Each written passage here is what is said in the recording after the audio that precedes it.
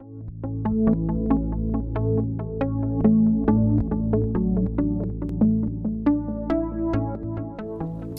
and welcome. In the following video, we're going to go over setting up and installing our DX access control software. First, you'll need to download it from our website, securitycameraking.com. Click on support at the top and then downloads. I'll go ahead and scroll down to the bottom. You'll see DX access control software manuals. Go ahead and click the top link, software and manual. After that downloads, go ahead and click on it. And you're going to want to extract the N3000 executable file. All right, go ahead and extract that.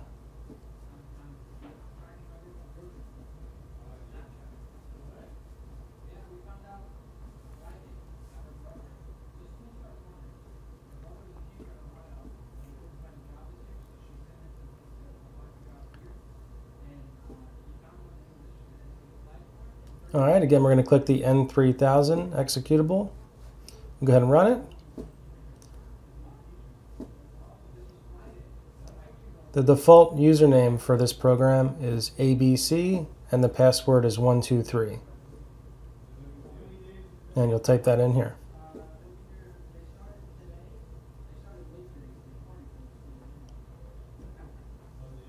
All right, and once you get in, we're going to show you how to add a controller board.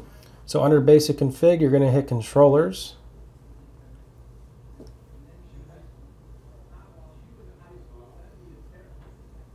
And then you want to do search. And just make sure your controller is connected to the network and it should find it. So it assigned a DHCP for the controller board. And now we're going to add found to system.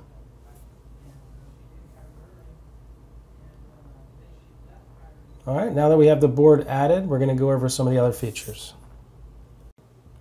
Now that we've added the controller to the system, we can now go on to the other options. The next one you have available to you is department. To add a department, you'll select Add Top.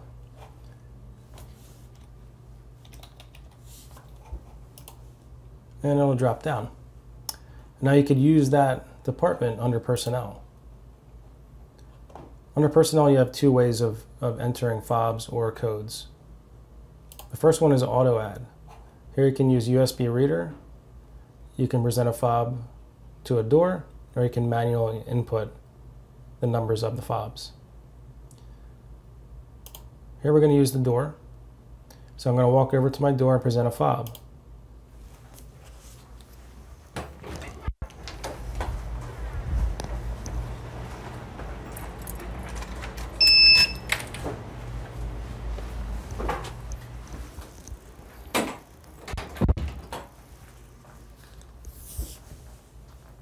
Since I presented the fob, the numbers of the fob will now appear. Now I can click OK. My new user is now added. Now to edit this, I can either go here to edit, or I can double click on this line item. So here I can actually give this a name. And I can even assign it to a department.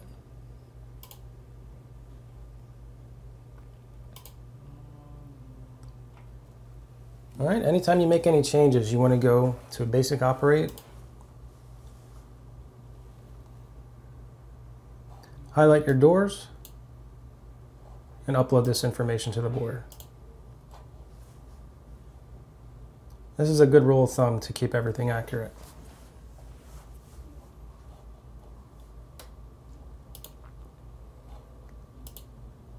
All right, so now we have a fob in there. The next thing I'll do is make a code. To do that, we're going to have to add a few things from our extended functions, which is down on the bottom left-hand corner. The password for this is 5678.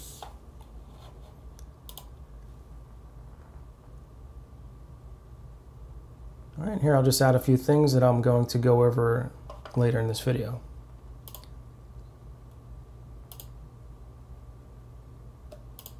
Activate Access Keypad is for your codes.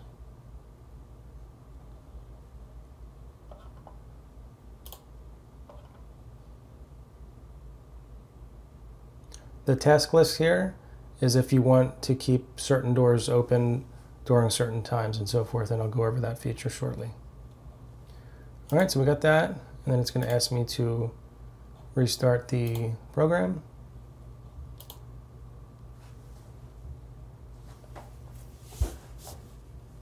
Again, the username is ABC and 123 by default. All right, we'll go back to extended functions, make sure everything took. 5, 6, 7, 8. And we have our added features now. I'll cancel out of that. All right, so under the Access Control tab, there's another submenu called Password Management. You want to click that, and then click the Manual Input Password. This is for a code only.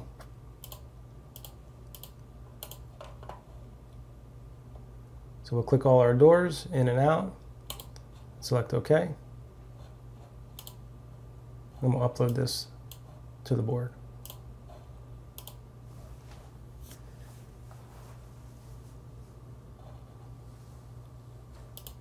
All right, now we're going to go back to Basic Config and to Personnel, and we're going to add my new code.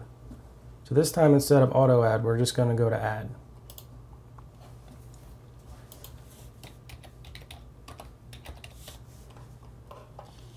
So I put my name in there, and then where it says card number, this is actually going to be the code. And then again, I can use a department of my choice. And an important thing here is to delete PIN. This is not needed in this feature.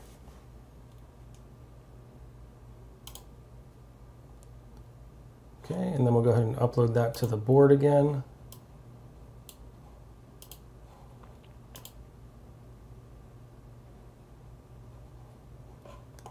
All right, our next step is to give privileges and permissions to our doors.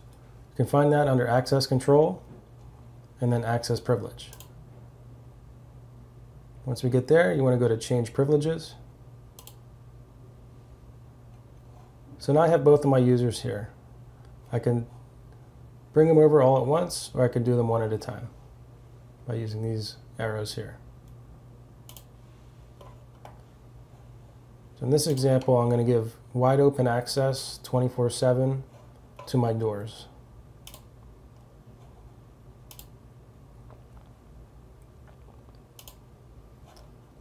All right.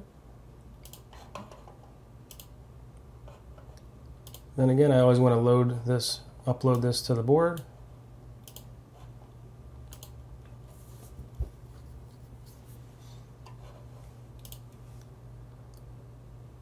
And that's how you add users and give privileges.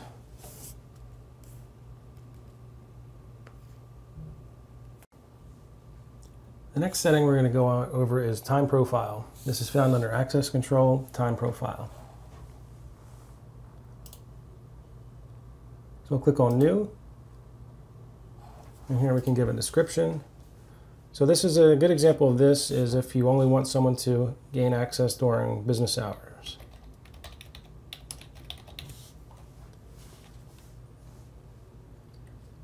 We have an activate date and a deactivate date. You can put anything of your choosing in there. And then these are the time segments. So let's say between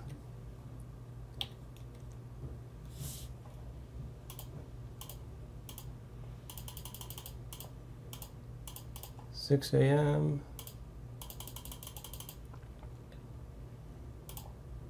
and 4 p.m. Monday through Friday. And it just reminds you that you must upload this information to the board. So go to Basic Operate, Highlight or Select All, select Upload. Okay.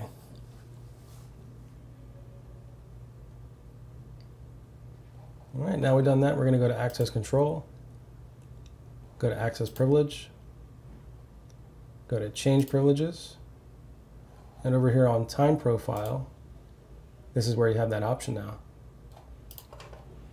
So instead of having full 24/7 access, I could change this down to only business hours, Monday through Friday.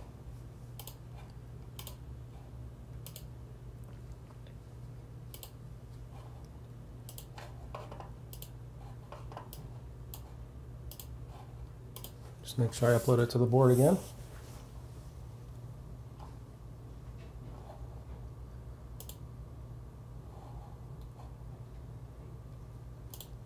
The next setting here is Tasklist. This is found under Access Control and Tasklist. A good example of this here is a storefront that wants their front door open during business hours, but the other door is locked. So a good example of this here would be to have Monday through Friday, adapt to, let's say door 1 is the front door of the storefront, and they would want this door to open at 6 a.m. So go ahead and add that. And then they want it to lock at 6 p.m., but they still want access for people who have permissions and privileges.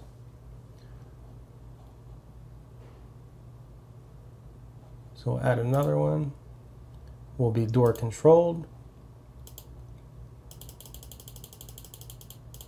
6 p.m. We'll add that.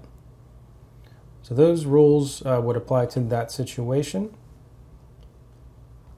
And just close out of that.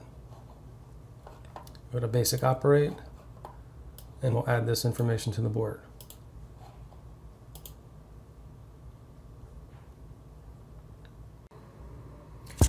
There's also a couple other settings under basic operate that I wanted to go over with you guys. The first one being monitoring. You can highlight a door and select monitor, and it'll show you who goes through or who tries to get into that door. You can check a door to make sure it's online. You can adjust the time. And then you can get records.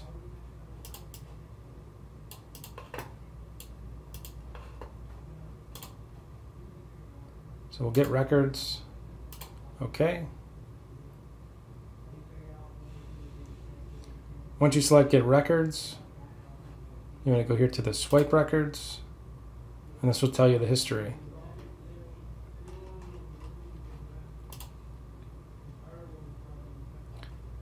Another good feature is that you can remote open from this software.